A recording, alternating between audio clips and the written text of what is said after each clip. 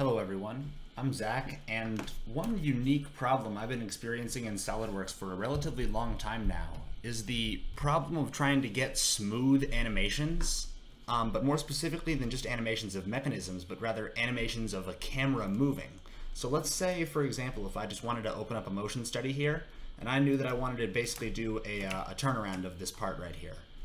Let's say that I would start here with just views enabled right there. And then I'm not sure why that's red, but hopefully that works out okay. But let's say that at 5 seconds I wanted to be, say, looking here at that button right there. And then at 10 seconds or 9 seconds I wanted to be behind it again, looking at it like that approximately. That's a little bit worrying. Let's see if we can't replace that. Oh, that's worrying. Let's reset. But let's say that we're just started off about here. We're going to start off there. 5 seconds, we want to be looking at that red little eye looking thing right there. 9 seconds, we want to be behind it, but maybe looking at it a little bit closer. And at 13, we want to be looking at the other eye. The problem in question is that you get these kind of jagged bumps that happen. So you're looking at it like that, and then it's kind of difficult to see. But if we reset here, there, the sudden changes in velocity of the camera are what I'm talking about. You see how it's kind of bumping and then deflecting over so that nothing really looks smooth. And that's the issue in question. A lot of the time, I haven't really seen any good solutions to this on the internet, despite looking for several months. And I actually finished the animation of a senior project of mine that I spent maybe 3 months and upwards of 1,000 hours CADing, just trying to get the animation to look right at the end for the last 100 hours of work, and I just couldn't figure out how to debug it. But now I think I finally figured out the workflow. So the first thing that we're going to end up defining is the top view, and we're going to try, or not actually, no, we're going to be using a 3D sketch for this. That's very important. So we're going to open up our 3D sketch, and we're going to start off by just determining what we want our camera to be looking at. So to start off with, let's say we want our camera relatively far away, so we're just going to need to be, this is going to be a marathon of me 3D sketching for quite a little bit, so I'm not going to talk too much, but I might end up speeding some of this part up. Basically, I'm going to be defining points where I know the camera is going to be. And I'm going to just do this with construction lines in a 3D sketch, like so, and I want to just put dimensions on there just so it's a little bit easier to click on stuff and not have it move around when I'm, by accident. Maybe that's not enough.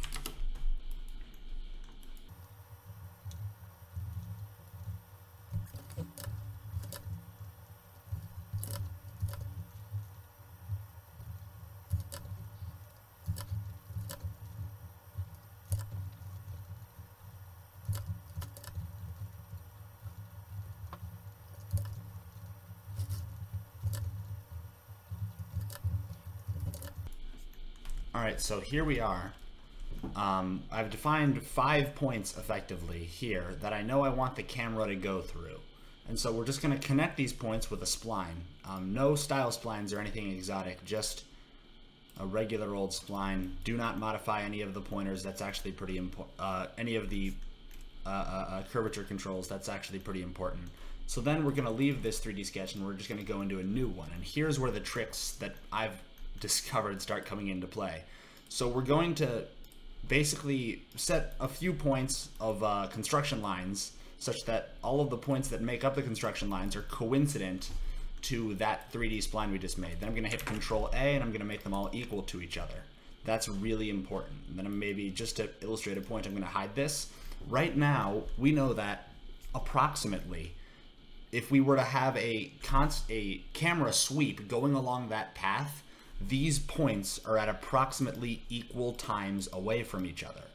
Not really, because the curvature of our spline, it's not constant, but the more line segments you choose to have, the better it's going to end up being. So right now, that's one 3D sketch, and now what I'm going to do is I'm going to know that my camera is going to be at each one of these points at certain points in time. And at each point in time, I'm going to say where I want this camera to be pointing. And I'm going to do that just with some techniques that are a little bit more crude than SolidWorks usually than SolidWorks users might be used to. But if you're used to Blender or something, like I've been training in Blender for a few weeks now, that's where I got the idea of doing this. So basically, I'm just going to be switching between views that are 90 degrees apart from each other. That you have to make sure you're normal. If you're just 1 or 2 degrees off, weird things are going to start happening. Points are going to just teleport off to the horizons effectively.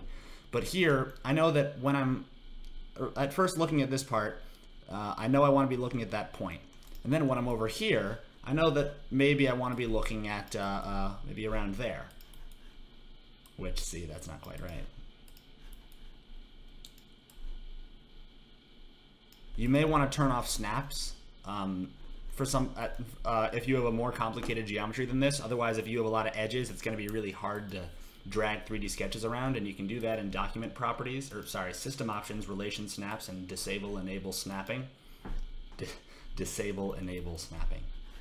That's kind of weird to say now that I think about it. But anyway, it doesn't really matter how long these are, just if they stay in approximately the right direction, looking down them, you're looking at what you want to see when the camera is looking at it. That's what this is all about. Lengths and whatnot, that's for later. And if you don't see what I'm doing yet, you will. Just wait. Then we know that when we're about over here, we want to be looking at, So yeah, once when you're drawing the 3D spline initially, if you're normal to a plane, it'll just put it on that plane, or sorry, the 3D construction line. So you may need to just manually set your coincidences like that. I know that here I want to be looking at that red eye right there. So now we're just going to go drag it from that view, then drag it from that view. And that's about the direction I want it to be pointing at. Then when I'm over here, I would almost want to be looking at that back face, but maybe not yet.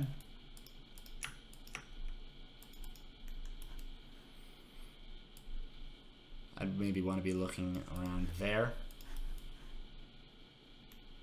Yeah, I think that's actually about right. Let me just see there. All right, that's good. Then by the time I'm over here, it looks like the line of symmetry is closer to this side, so I'd probably be looking a little bit closer to the center for that one. Whoop.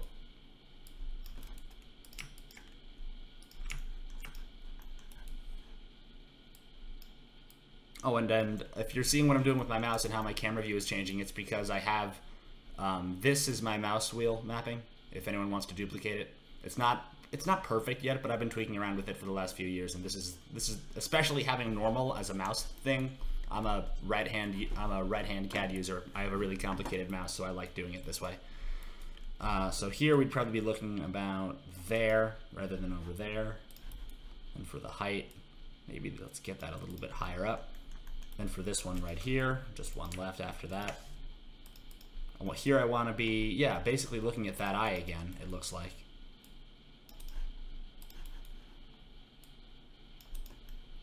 Then once I'm over here, I want to be looking back maybe around there. Whoop.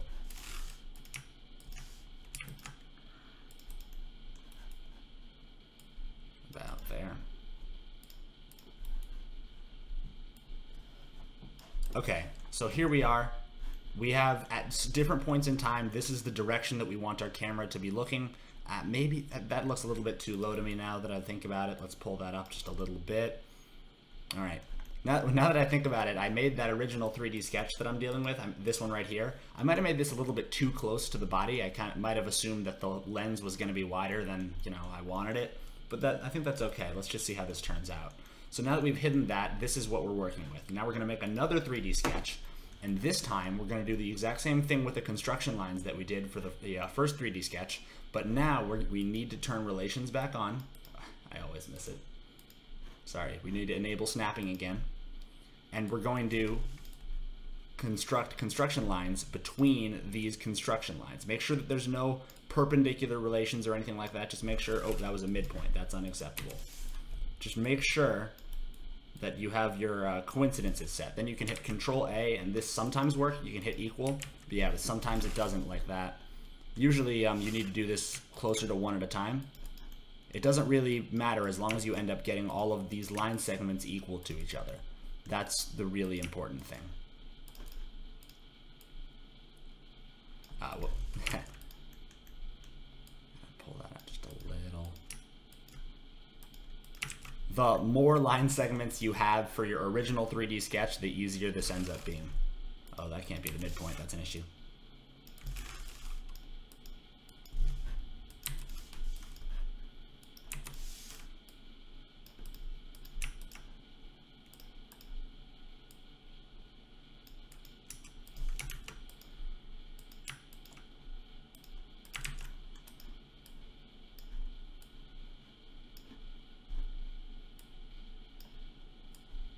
This is, in no way is this an elegant maneuver, I would probably say, but this works. I've made this work 3 times. I had to make sure I had made this work before I tried making this video. I've been looking for some kind of solution like this for a really long time, and I don't want the first one that's put out there to be an incorrect one. Oh, there we go. We're getting...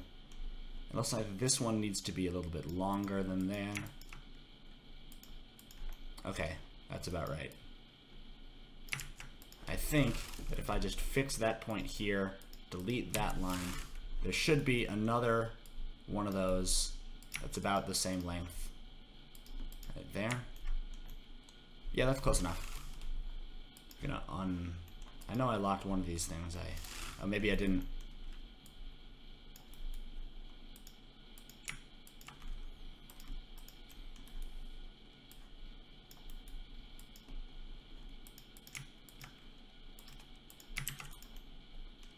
Let's see how long these are. 2.2, 2.2, 2.2. They're all right. How long is this one? 2.3. So that just needs to get a little bit shorter. 2.29. 2.4. Up to 2.6 again. So looks like we need to make the rest of these a little bit longer. Yeah, you really start running into issues at a certain point. Maybe up here. You're basically just trying to massage everything into place effectively.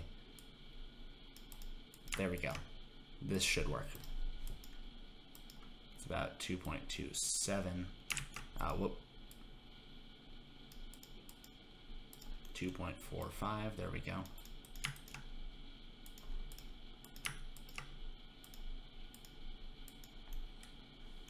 All right, so now all of those are approximately equal in length. The fact that you have weird things overlapping, try to keep it as not weird looking as possible. Like if you have one of these lines zigzagging out and then in and then out again like that, that's not very good.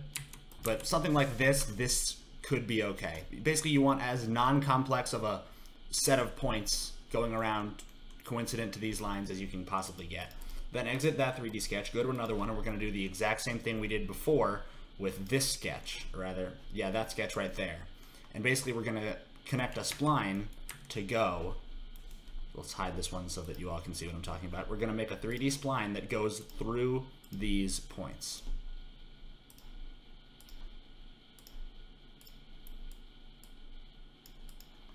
There we go. Okay, so now that we have these, believe it or not, this is pretty much all of the trick that you had to do. This is the trick to getting that smooth camera movement compared to what we saw earlier. So let's just go into our motion study here and just look real quick and see what we're going to do. But before we actually go into that, never mind. Before we go into that, let's make our camera. So when you're making a camera, a lot of the time people just think you can set the target by points, but no, you can actually set the target by position, or rather by selection. And if you select a continuous spline like that, it automatically does a path mate. For years, I had been making a part that was just a point, setting that with a path mate to the curve. Anyway, this was the right move apparently all along, much to my dismay. Then you drag these both to 0, and look, that's what we want to be looking at. Usually the rotation, I haven't figured out a good way to smooth out rotations yet of the camera on this path, but I'm sure I'll do that a year from now. Let's just get our aspect ratio to something that we use in the 21st century. There we go. And now, with our motion study, let's say that over the course of 20 seconds we want this to occur. Then there, we're going to unlock, or is that re-disabled? No, we're going to leave our camera views enabled. we're gonna set, start off, we need to make sure that our camera view is set right there. And then at 20 seconds, we're gonna edit the properties. We're gonna drag those both to 100. Normally, you could do this with significantly more complex ways, but with just 2 points here, you can get the exact smooth camera movement that you're looking for. And here's the proof. I've gotten smooth camera movements like this before. If I had more points in my spline, that wouldn't have happened right there. But because of how this ends up working, this is smooth, not exactly what we want, but with some finagling, this can easily be what we want. And remember how I said that if I moved the camera away, if I just modified the original sketch, how I had it, it would have looked a little bit better. Let's actually try doing that right now, just to show the versatility of how everything's just driven by dimensions in this one sketch. And if you want to make it different or better, you easily can.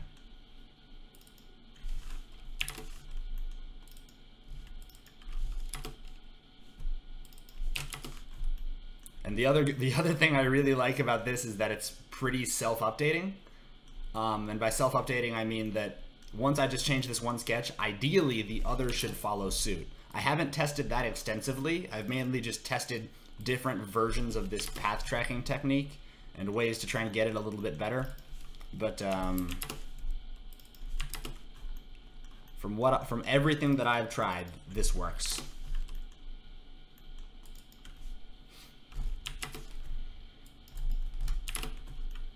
All right, let's see. Yep, minor issues there. Is that the line segments one? Yeah, that's the line segments one. So let's just retry that one more time.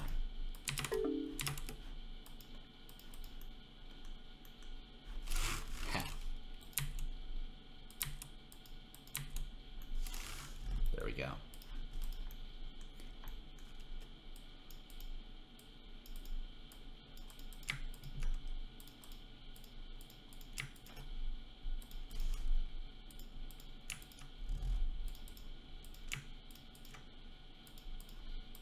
And the problem child one.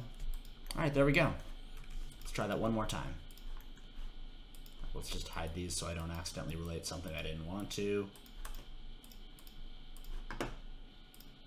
I think this might have screwed up our camera definition earlier, so I may need to fix that.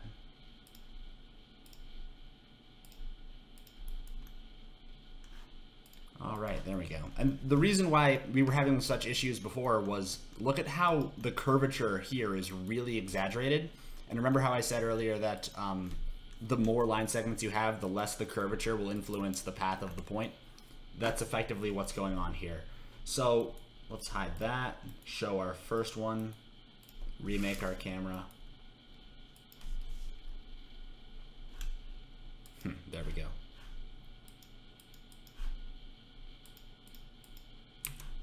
Not a point.